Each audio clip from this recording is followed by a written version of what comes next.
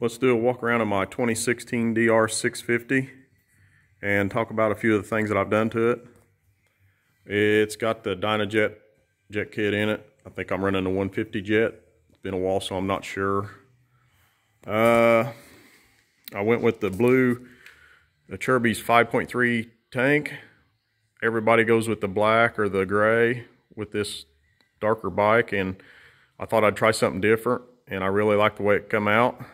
Big shout out to Jamie for doing my stickers. She done the blue stickers back here on my swing arm and up on the side plates. They turned out really good, thank you.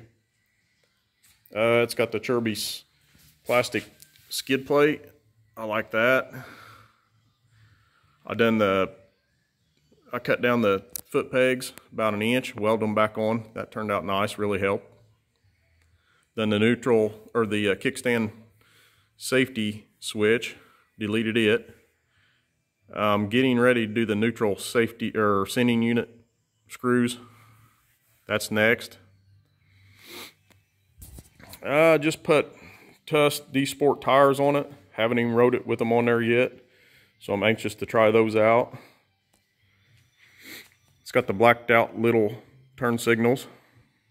The headlight is a LED, just a cheapy one for a car or something like that off of eBay.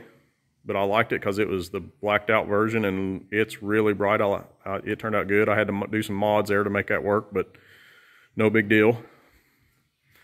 Then the trash can windscreen, that turned out really good. I like that.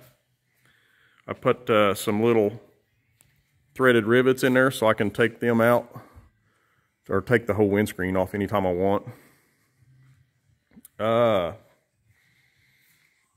Put the Tusk Traverse bags on it, and I turned them around backwards. I just couldn't handle those straps up on the seat and the way they was wanting to fit, and I attached them with zip ties to these grab bars, and that has really worked out good. I like that way better. And I done the smaller tail light, turn signals blacked out, like I say. What else? The FMF Power Core 4 pipe. Seat Concepts seat with it's heated. MSR bark busters. We'll let this down and I'll show you into the dash.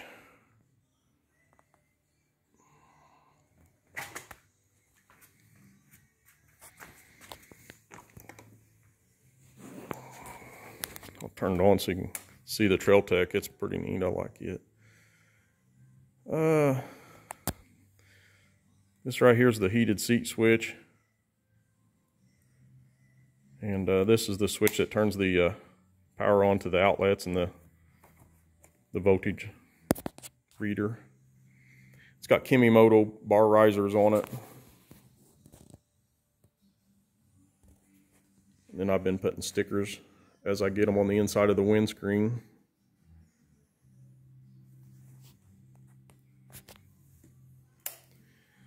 I think that's about it. Thanks for watching.